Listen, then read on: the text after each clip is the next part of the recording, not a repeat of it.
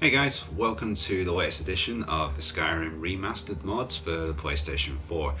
As I mentioned, this is for the PlayStation 4, so if anyone has tuned into this thinking it was mods for the Xbox or anything else, I do apologise. But most of the mods you will find on here are obviously of the lacking in external assets, unfortunately.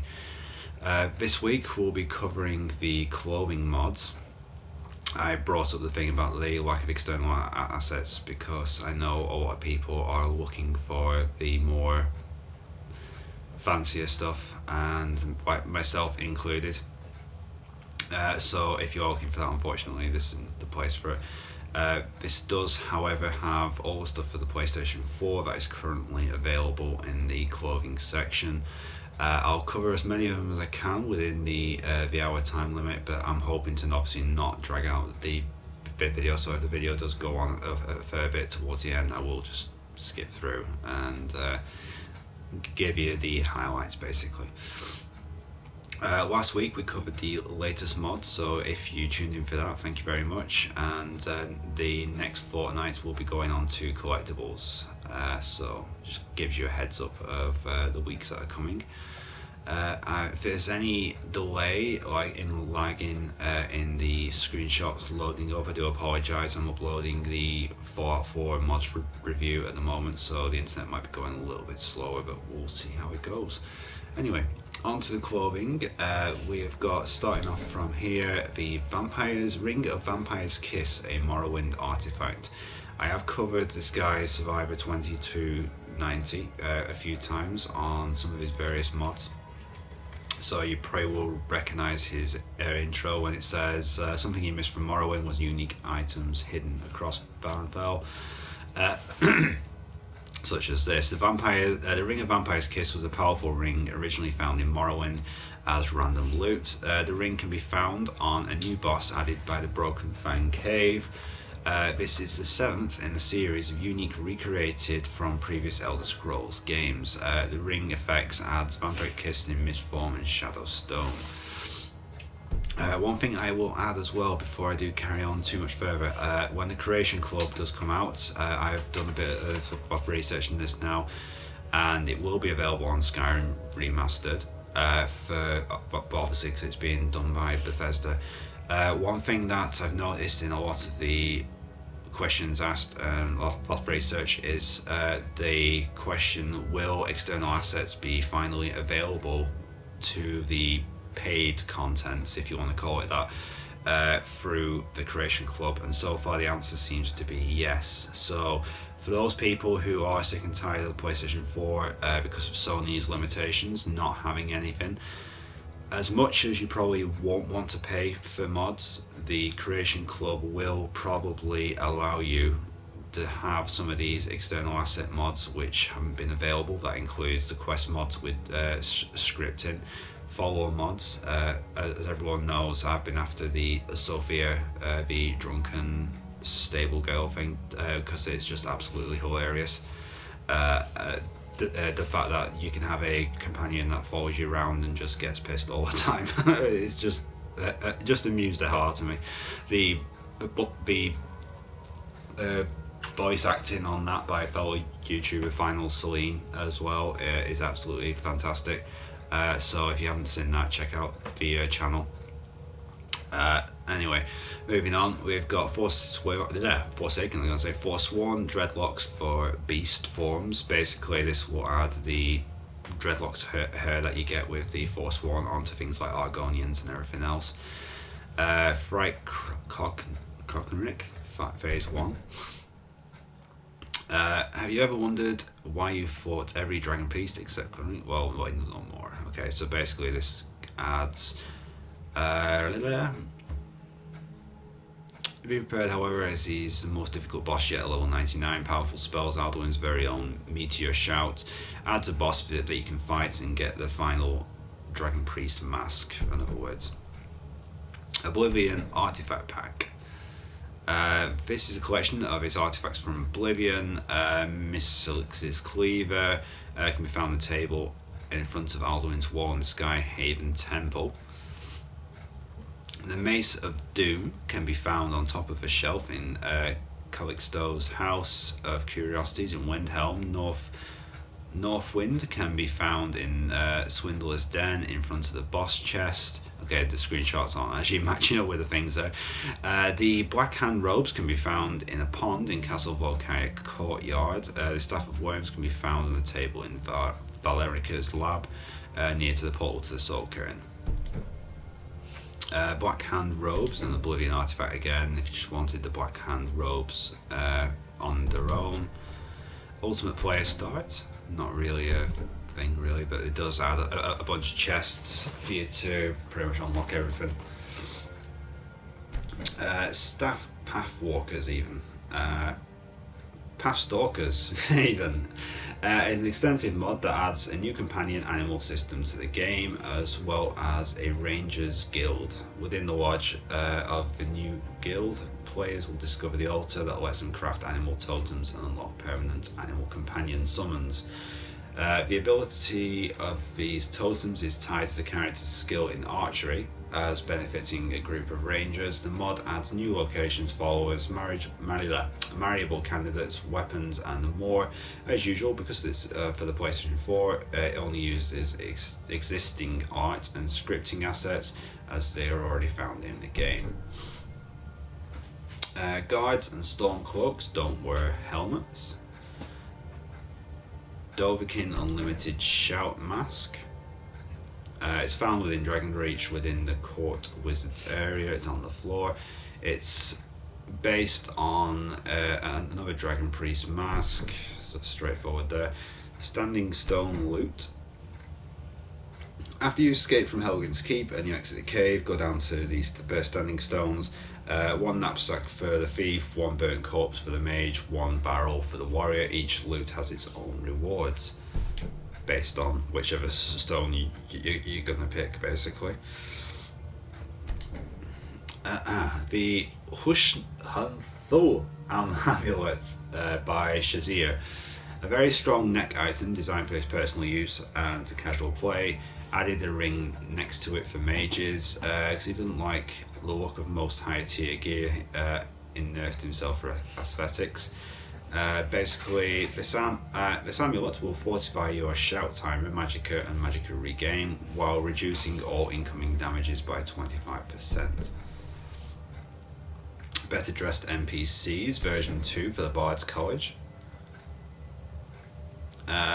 Okay, if you want these new changes, only install the first version of this mod and uninstall this, and do not have them both installed. Lets you give people more appropriate clothing, shall we? Okay. You could not stand idly by watching people of Skyrim running around in very silly clothes midwinter. So no, you cannot have a tavern wench then running around Windhelm. Okay. So I have given them more appropriate clothing. And this is version 2, which includes changes to the Bard's College and some other minor changes, which watch the embedded video for all the changes. To watch the original video, mod includes Silda, the Windhelm beggar dressed mod, and a wedding dress mod. Okay.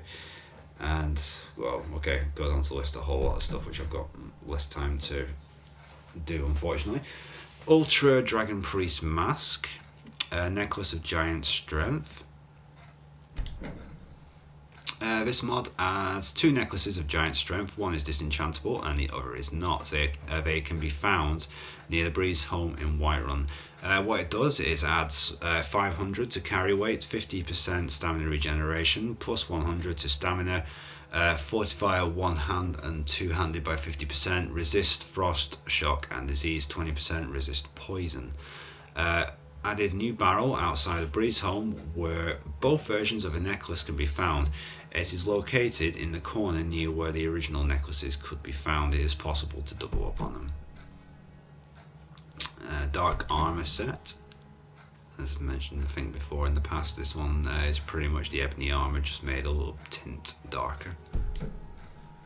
Bleak Kindred is a mod that adds a new playable race to Skyrim, the Slugaf.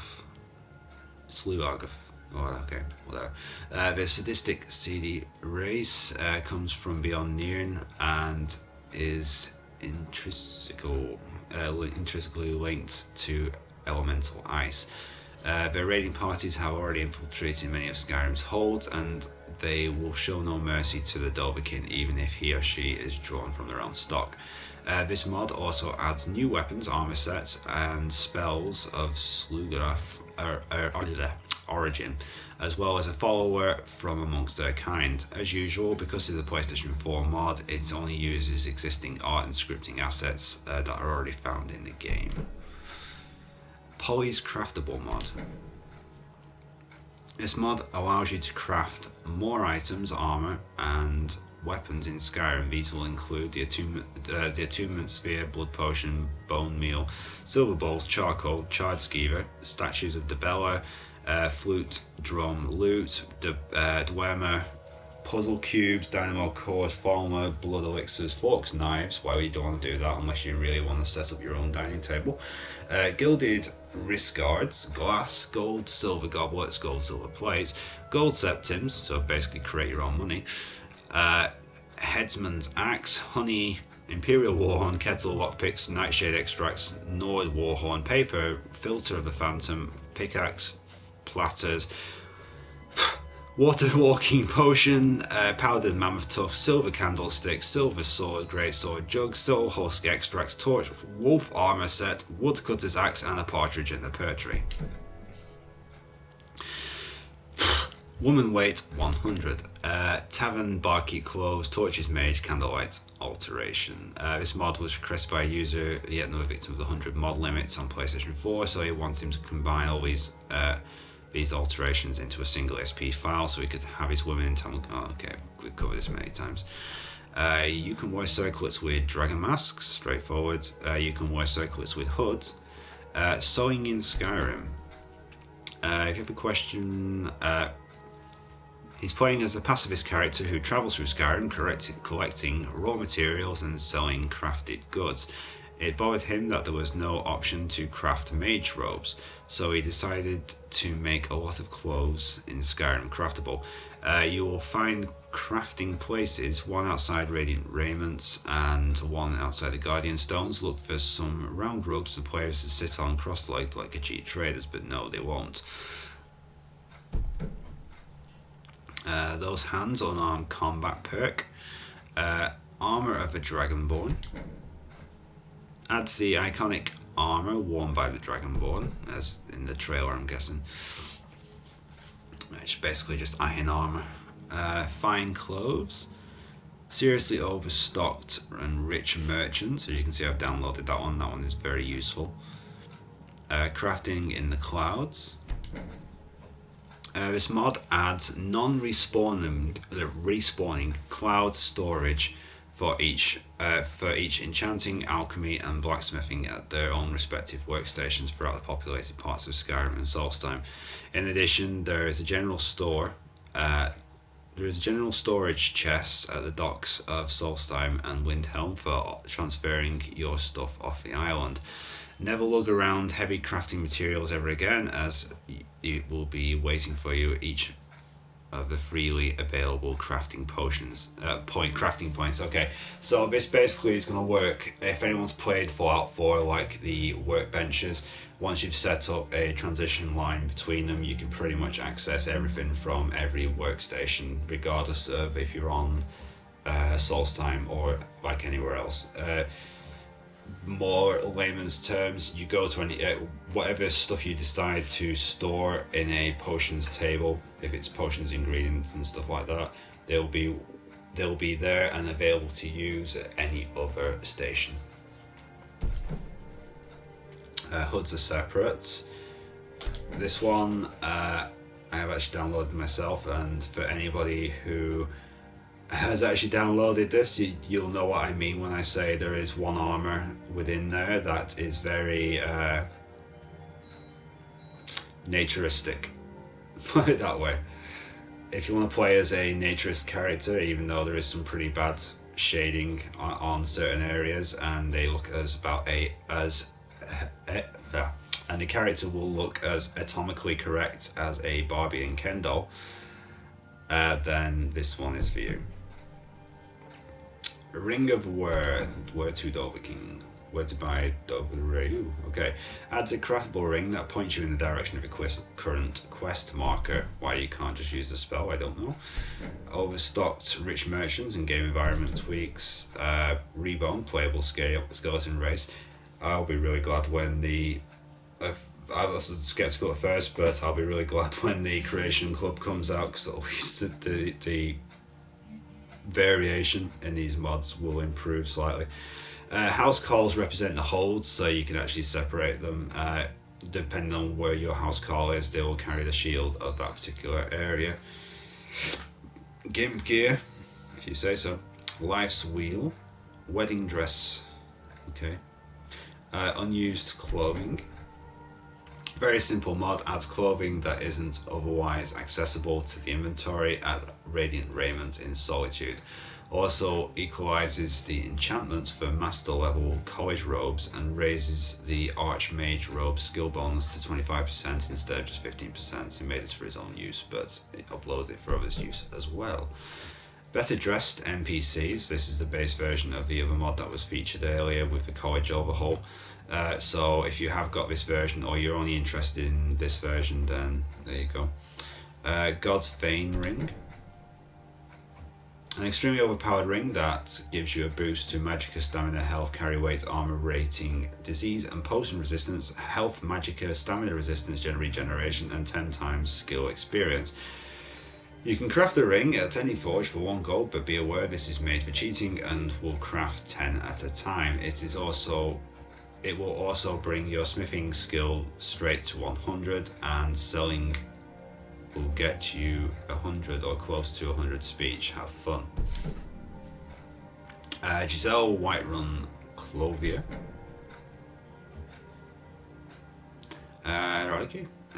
This mod adds a Clovier to Whiterun. Her name is Giselle, I'm not going to pronounce that last name, an Imperial that has set up in the Drunken Huntsman. She has come with a plethora of clothing options. Take a look. Added an Imperial female merchant to Whiterun's Drunken Huntsman. She sells, buys clothing primarily. Has a plethora of clothing options. Includes clothing that is playable but not lootable. Includes items from Dawnguard and Dragonborn as well, and that's pretty much it. Color added nocturnal robes. For anyone who hasn't seen it or hasn't seen any past videos, I basically have done a mods showcase for this video. If you want to go and check it out in my channel, it was in it'll be in the playlist for the mods reviews, pretty much as this video will be. So you just need to scroll back a little bit. It's called the color added nocturnal robes, and it's by Cayenne49. Basically what this mod does is it adds a cheat chest, as you can see in the little screenshot there. This is behind the blacksmith in Whiterun, and when you go there, there is armoured version and non-armoured versions of multicolored robes. Everything from a light blue to pale green black robe, which to be honest looks like the absolute best version of it. It basically takes the standard nocturnal robe which you can get, which I might add I've also done a video for, if you want to check that out already as well. Hey, I've got to sell my channel somehow. Instead of having the blue version with the white trim on the sleeves, this just makes a complete colour version. So as you can see in that screenshot, you've got the pure red version with none of the trim showing. You can have the hoods on or off, and it is quite good. That big statue is actually there as well. It's not just been screenshotted in. When you find the chest, that statue is in front of it with the red attire on as well. One thing I will say about this though, unless the mod's been updated since I last used it, I haven't been able to increase any of the armor, but this is an easy fix. If you get a circlet or boots or any other type of wrist guards or anything like that, you can add them onto your character, and with a really good blacksmithing ring you can improve them to such a degree that, to be honest, you wouldn't need any other armor in any other area. So it's up to you how you do it. Recolor Project Pack, all generic jewelry. Windcaller's Foon, Serana mannequins, Dragon Spawn. Okay, if you have Drusilla as a current follower, then before you update this mod, please log into your game, reclaim all your items so you can give them back to her, then dismiss her. After you dismiss Drusilla, you'll be able to update the mod. If you fail to do this when you update it, you'll lose the items she's carrying, lose her as a follower, and lose the ability to recruit other followers. No, just a few minor little problems there then. Dragon Spawn is a mod that introduces a new antagonist race to Skyrim, along with new equipment and a follower. This is in the initial offering of the mod for the mod. His aim was to continue to expand upon it to fully realise the story of this mysterious breed of a dragon kind. Because this mod is primarily for the PlayStation 4 platform, since that's the one that he plays on, all of these new items use existing in-game graphics and art assets. Bias race tweaks, basically just overhauls the race tweaks for various different races. Reaper's Hood, which is basically the Dark Brotherhood hood. Makes Reaper's Hood craftable by a tanning rack. It's misspelled on purpose. Okay, so yeah, there you go. If you want the Reaper's Hood, Executioner's Mask kind of style. Actually, that's not quite bad. It's not the Dark Brotherhood mask after all. It is an actual Executioner's Hood. Breed's Home Basement with extras. Dragon Priest Chest. Okay. Tullius Armor uses Daedric.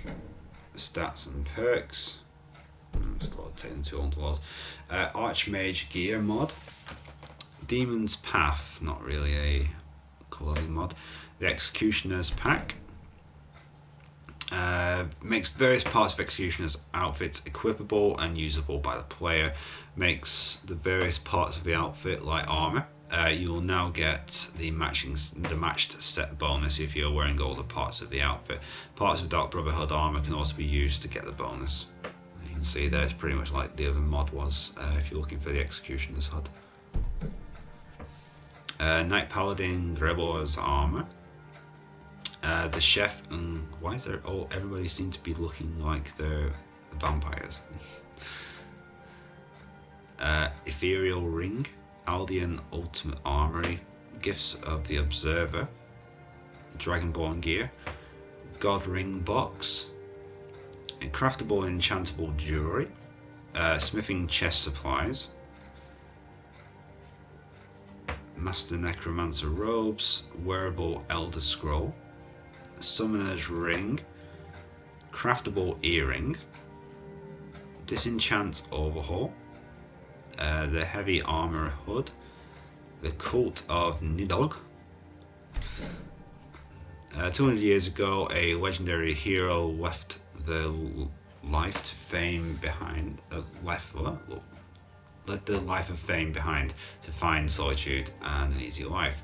What this hero found is the Cult of Nidhogg. The cult has been long gone, but what happened to the cult? Who or what is Nidhogg, and what artifacts did they leave behind? Getting entry to the cult's hideout, which looks like a variation on some buildings we've seen before. Travelling northeast from Winterhold, travelling along the coast, find the artifacts of Nidhogg's cult and journals left behind by the legendary hero to help unravel what happened in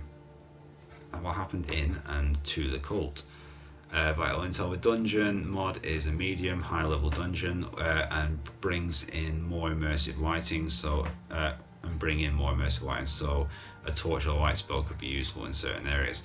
The ancient Nordic armor piece found in this mod has a fire cloak enchantment and a force push enchantment, so it is not advisable that you wear it in public places or put it on a mannequin. So always store it in a chest if not being used. Okay, you can see that it does actually look pretty good, although it's, like you said, it is very dark in places. Okay, I'll put it on to favourite for future use. Ring of Resistance, Armoured Clothing, God robes for the Archmage, armored mage robes, Star Thieves and Assassins upgrade, Dragon Priest gear overhaul, God tier mage robes, hand wraps light and heavy, the Warrior After Death, not really a clothing mod, marathon gear, what?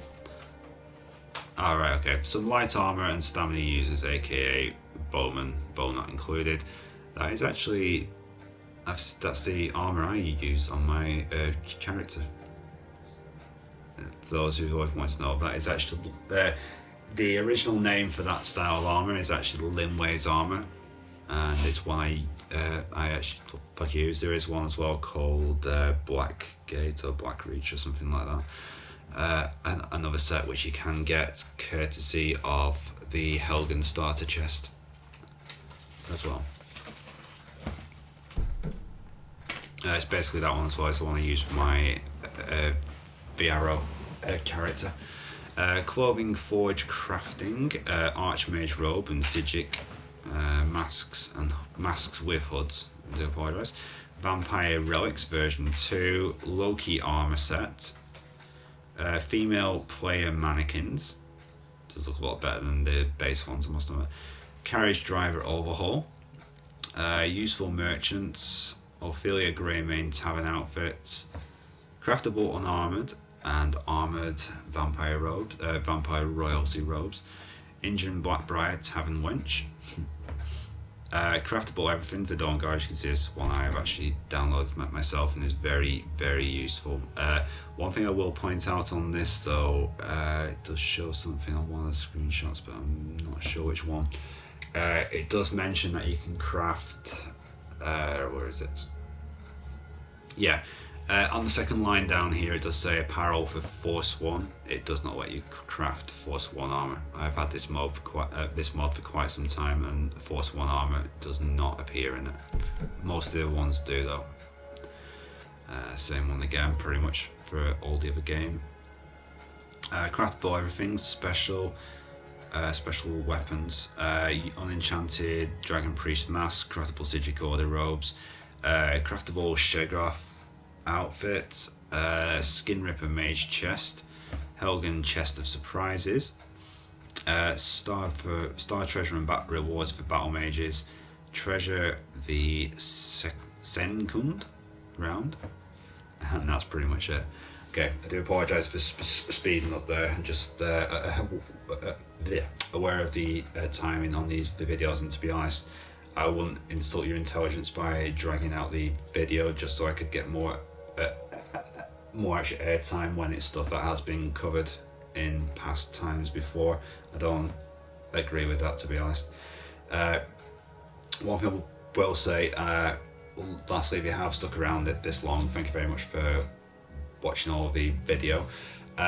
When the Creation Club comes out, I will be doing some stuff with it, because Skyrim is something that when it was announced that it was coming back to the PlayStation 4, I was really excited, and then after seeing some of the mods that were available, I got semi-excited, but then as time's gone on and the more I've actually seen what the Xbone and obviously PC, which has had it for a lot longer, and obviously they're always going to have the better version, but after seeing what the Xbox was getting mostly and not the PlayStation 4, I kind of toned down on a lot of stuff I was actually doing on it, mostly covering the mods reviews instead, and occasionally trying out some of the best mods, so at least when I talked about some of these I would actually have some knowledge of them.